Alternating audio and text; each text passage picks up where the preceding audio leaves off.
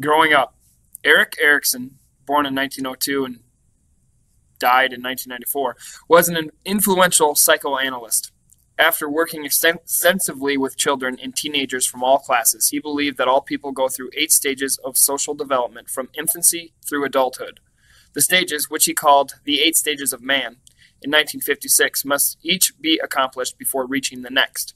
In order to be a complete adult, each stage, which Erikson called a psychological crisis, must be fulfilled. In the first stage, infants must learn trust and security. If the children are nurtured and treated well, they develop these skills. In the second stage, children begin to learn to be independent beings, proud of their accomplishments. During this stage, which lasts until approximately 4 years old, children learn to assert themselves by throwing tantrums and acting stubbornly. In the next stage, children learn how to use their imaginations and play with others. If the children do not learn these skills, they may lack social skills and have difficulties assimilating into different social groups. This stage, which occurs during preschool years, is called the play age.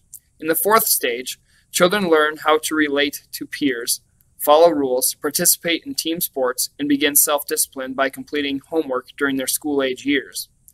During the years of adolescence to the early 20s, people begin to question their identity.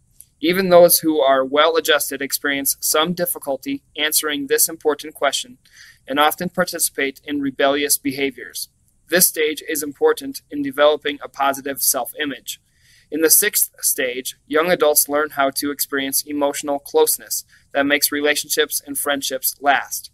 During adulthood, people must learn how to be successful spouses and parents. This stage is marked by being a productive member of society.